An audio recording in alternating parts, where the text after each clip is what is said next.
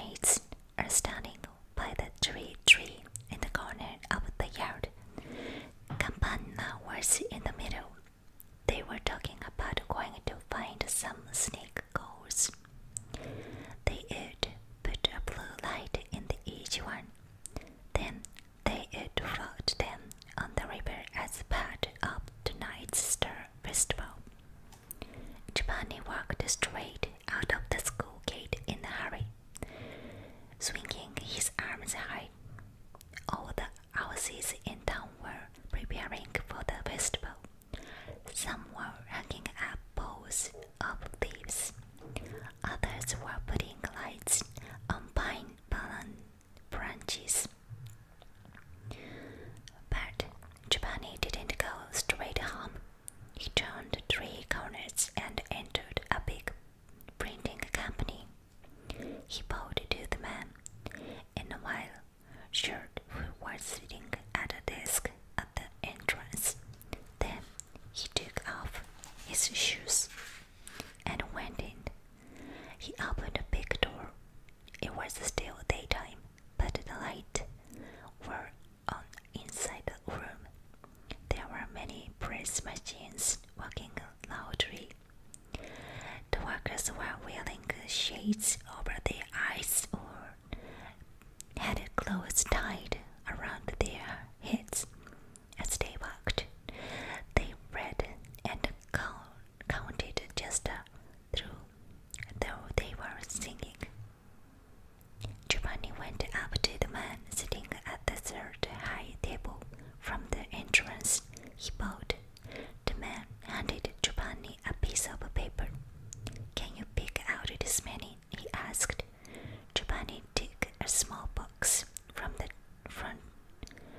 the hood of the table. He went over to a corner where the lights were very bright and started picking out pieces of printing type with a small pair of tweezers. Each one was the size of a grain of rice. A man wearing a blue apron walked past behind Giovanni. "Hey, Mr. Magnifying Glass," he shouted. 4 or 5 men nearby laughed. None of them turned to look at him. Giovanni carefully picked up the pieces of type. He rubbed his eyes many times.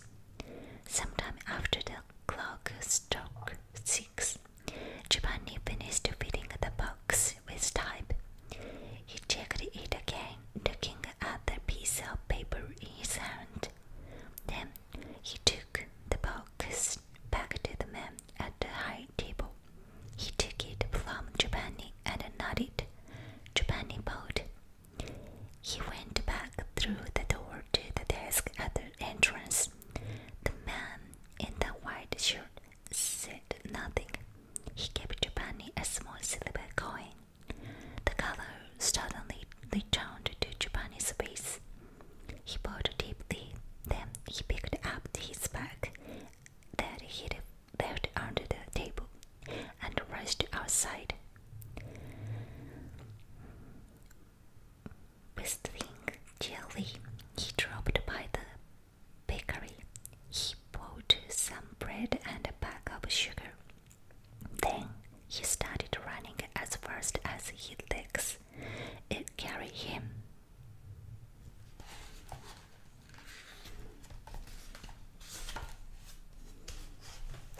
If you want to listen to this story in Japanese,